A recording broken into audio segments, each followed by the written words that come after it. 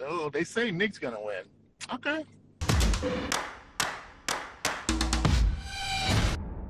What's up guys and welcome. You are watching Fazi Fitness.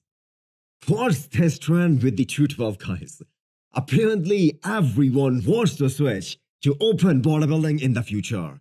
It started with Hadi Chopin, then Derek Lansford, Sean, Kamal, and now even Keone Pearson has talked about the possibility of switching to open bodybuilding after he wins the Mr Olympia in the 212.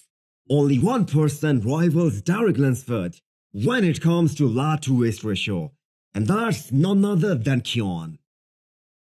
I think from the front, he is like a mini version of Derek Lansford, but from the back, he needs a lot of work if he wants to win the 212 title. So Keone and his coach Patrick are really pushing the limits this year. Last year, when he guest posed with Martin, who is an open bodybuilder, he only weighed 220 pounds.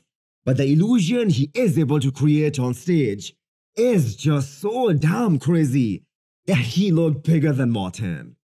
So right this moment, when the off-season has just begun, Keone is already pushing beyond 220 pounds.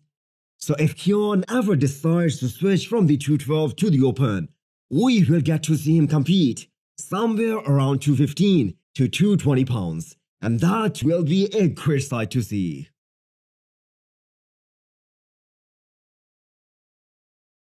Andrew Jack did not back down from the challenge of diet and training. All the athletes who have worked with Chris Aceto stated that Chris Aceto makes you suffer with the low carbs. And on top of that, Andrew is training 7 days per week, no rest whatsoever. And we did saw a glimpse of how hard they pushed when it came to the training. So, Andrew took on this challenge and he will finish this prep on a high note. Psycho Fitness, his trainer, once again said that it's not the hype. The Andrew Jack we are about to witness in less than 1 week. There will be a night and day difference from what we saw at the Olympia last year. He's made great improvements in the posing and the conditioning, and I'm saying the guy is actually bigger. He's actually gonna be bigger. He's gonna be bigger and harder, and you're gonna see that back and those hamstrings look a lot better. Everyone wants to see a better back, better hamstrings, and rib glutes. And that is exactly what they're bringing to the table, according to their team.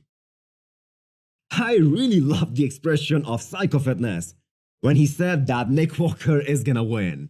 By the way, he obviously means Matt Jensen and people around Nick Walker.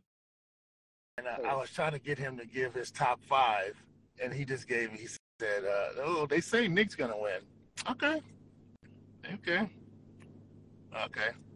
So, I'm very pumped up.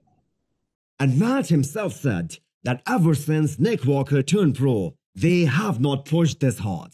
More quad sweep is what Nick Walker needs to be a lot more dangerous on the Olympia stage. I guess we will have to wait and see how the offseason goes post Arnold Classic. Nick is looking dry, he is depleted, and the look will drastically change when those carbs finally hit him.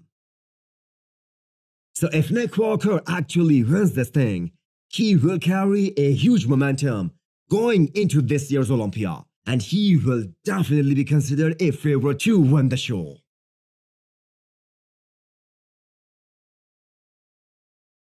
So hit the thumbs up button if you liked the video and smash the subscribe button if you wanna come back for more. Thanks for watching.